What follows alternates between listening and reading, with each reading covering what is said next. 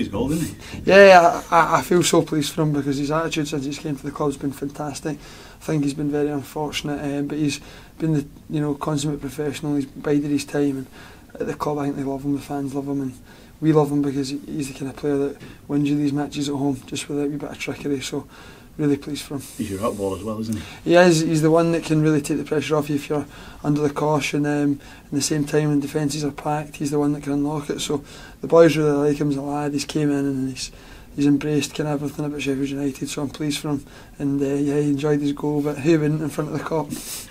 It was a tough game, which makes it an even better 3 points, doesn't it? Definitely. I think sometimes at this stage in the season people look at who you're playing and I don't think it matters. I think all teams are very much of a muchness because they're all fit, they're all prepared, they've all had a good pre-season, most of them, so there's not much in between any of the teams. I think it's not until after January that teams start to spread out and injuries and suspensions and lack of form start to show, so I think right now it's a great result.